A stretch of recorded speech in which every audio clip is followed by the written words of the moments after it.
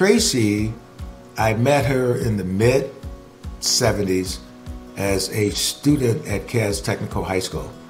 And she was legendary in that I taught in the honors or many honors classes, and that name came up a lot by my colleagues. Since I've met Tracy, and I really understand now why my husband insisted that I meet her, we have become friends as well as professional colleagues. We serve as commissioners on the Michigan Women's Commission, and I've just found we have so much in common. Well, what makes Tracy an extraordinary leader is that, number one, she cares, she listens, she's compassionate, and she's very intelligent. And when you put all those things combining, you have one heck of a person who is eager to do the right thing for as many people as possible. So Tracy is a let's get it done type person. She leads by example. I would say she's a visionary, she's a strategic thinker.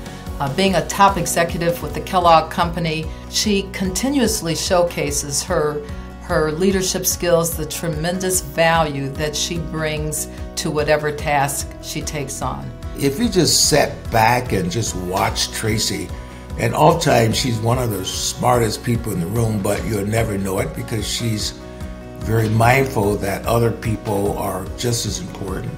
She's not a taker, she's a giver. She supports women through mentoring, through coaching, through working to identify growth opportunities whenever or wherever possible, always being available to provide the kind of support that's so important for women to receive. She deals with people where they are, and she promotes them using all her influences to leverage them to be their best version of themselves. She volunteers continuously. She encourages others to volunteer. She's always reaching out, trying to really figure out how she can best support someone other than herself. Tracy, I would like to congratulate you for winning this distinguished award. And what I love about it is it's about what you've done for others. Because like many successful people, if you just had yourself to worry about, that's too easy. And so being committed to the well-being of your sisters, your mothers, and all the others that your award represents.